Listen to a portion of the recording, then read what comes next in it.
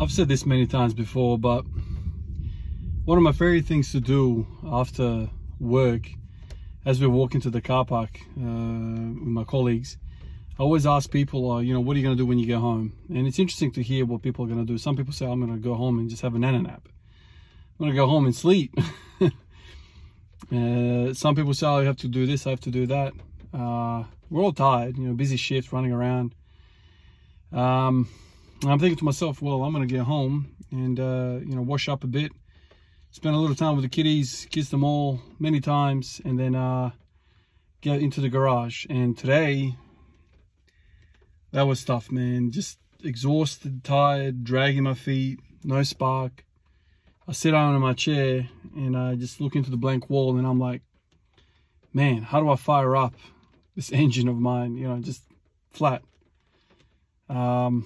I know these thoughts very, very well. You know, I've had these thoughts many times before, and I know you have also had those thoughts. You know, you all kind of deal with it differently, and, you know, some people say, screw it, I'm skipping today. The trouble with that, in my experience, by the way, it's going to rain. I don't even know if you're going to hear any of this, but I'll keep going. When you give in to some of these thoughts, the way I kind of think about it, and this often steers me away from it, is that whatever behavior you choose, you are essentially making it easier for that same action to occur again. So if you say to yourself, you know, I'm a bit tired today, I'm just going to have a rest. The next time around, it's going to be harder for you not to take that action, not to have a rest. So in my mind, you know, squatting every day, this whole thing has been very easy for me because there's no conversation. I squat every day. And that's easy for me. There's no back and forth with my willpower. We're doing this today. There's no excuse. But if I, let's say, said today, I'm not feeling it, I'm going to have a rest, which is fine. A lot of people do that.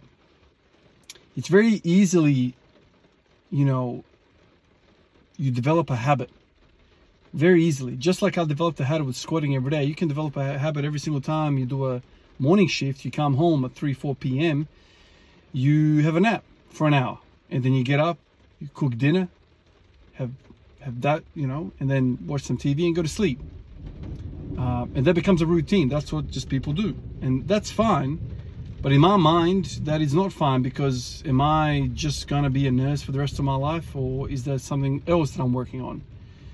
And that kind of drives me. I want to do something else. You know, I want to become something else. I want to, no, it's not even about like goals as such as, you know, I want to squat this or deadlift this or whatever. I want to feel internally like I am something more mentally. You know, when I was growing up, I used to get attracted to sports stars who had that mental edge. Kobe Bryant comes to mind, you know, resilient, you know, cold-blooded. He will take the final shot, miss or make, doesn't care. He trains the hardest. He has the license to take the last shot because he freaking trains twice as long as everyone else.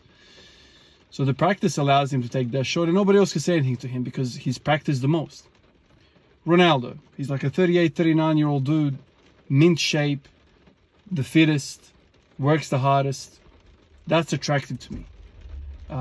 Some other kind of less notable guys are like, you know, Gattuso. I don't know if you know Gattuso, if you watch Serie A, if you watch international football. I want to say soccer for, you know, that's kind of what they call it here in America. When you say football, you're talking about NFL. Here you're talking about AFL, but I'm talking about like the real football, you know, the world game. Gattuso used to be this guy that used to chase everyone down in the middle of the pitch. He was this engine. And it's not freaking easy to do that. It's not easy work to freaking run stupid amount of mileage every single game. But I got attracted to players like that because it's like, you know, they are leaders through their sheer work.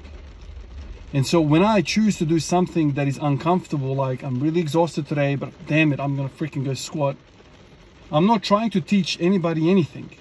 I'm not trying to do anything to anybody. I'm just existing. But through that existence, I'm hoping that I rub off on other people. Mainly, it's an example for my kids. This is going to be me going into the future.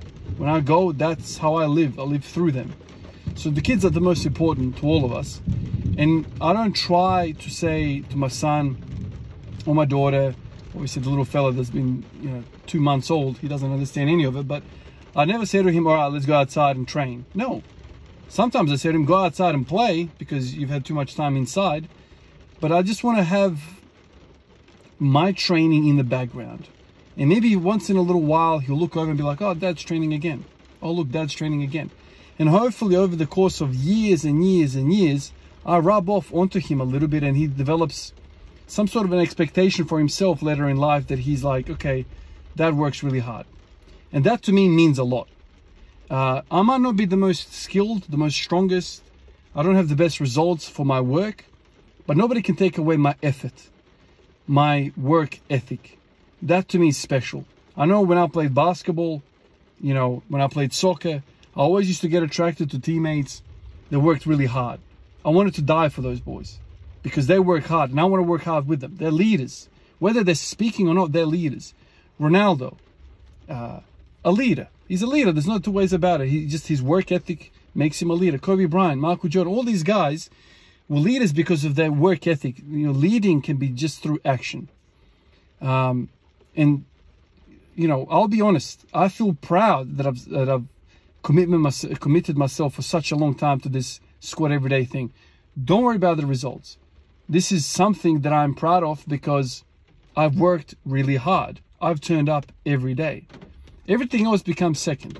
And to me, I'm like, to my son, to my daughter, and to my little son now that was just born not long ago, one day I'll say to him, you got to work really hard if you want something. If you want to give yourself a chance at doing something really well, you have to work hard. But then if I say that and I don't have any credibility behind me, like, Dad, what have you done that's been so disciplined and you've put in a lot of time? I can say, look, I squatted every day for freaking 4 years. I tried really, really hard. That to me is credibility when I speak. And you as well, listening to this, you can also develop credibility in whatever the hell you want to develop through sheer work. Gattuso was never probably the best player in his team at the top level, but he was the hardest worker. And the hardest worker have credibility. People stop and listen when they speak. In fact, a lot of those guys become coaches, the hardest working dudes. And they hold the room silent when they speak. Not the best players, the hardest workers. Because hard work is a currency that we all respect. We all respect that shit, man. When the hardest worker walks in the room, think of David Goggins. He might not be the best freaking athlete in the world, but my God, does that guy work hard. He's developed this image of himself, the hard worker, the hard-nosed hard worker, the hard ass. And when he speaks, it's like you can't help but listen because there's credibility there. He's done it. He's worked really, really hard. He's fought through all of the mental barriers and he's gotten somewhere. That's special. And I respect that. Appreciate you guys. I'll catch you in the next one. Peace out.